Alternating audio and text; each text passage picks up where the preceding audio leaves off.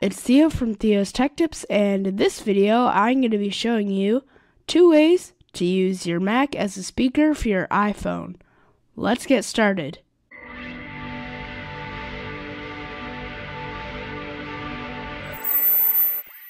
So there are 2 steps for using your Mac as a speaker for your iPhone. The first step is making your iPhone a microphone input for your computer.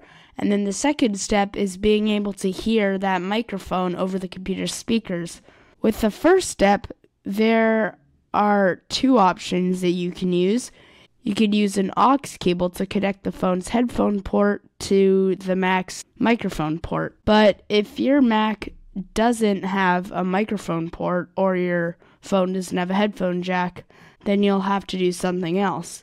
And the other option that you could use is to use Apple's MIDI system with iPhone to use an iPhone as a microphone input. So I'm going to show you how to do that.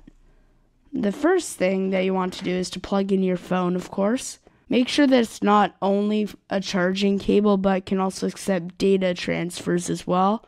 Otherwise, it won't work. It should show our phone over here, so now we just have to press enable. And it should now be treated as a microphone input. So if you're to go into a recording app, which we can actually do right now, and then, we'll just go new audio recording. And then we could actually, we could change the microphone to be the iPhone, and then press record, and then we can play something from the iPhone. And you can see that the bars are moving up and down. So it is registering the audio from the iPhone. So that's pretty cool. So the next step is to hear the audio input over the Mac speaker.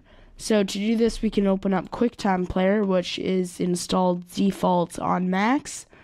And it's the simplest way to get this working. And we could just go to an audio recording and, of course, choose the iPhone. And then choose the volume slider and turn it up to max. So now, when we play something, hello, it's Theo. So now you can hear the audio coming over the speaker. How to make a number guessing game in Java. Let's get started. Alright, thanks for watching. I'm Theo from Theo's Tech Tips, and I'll see you next time. Bye!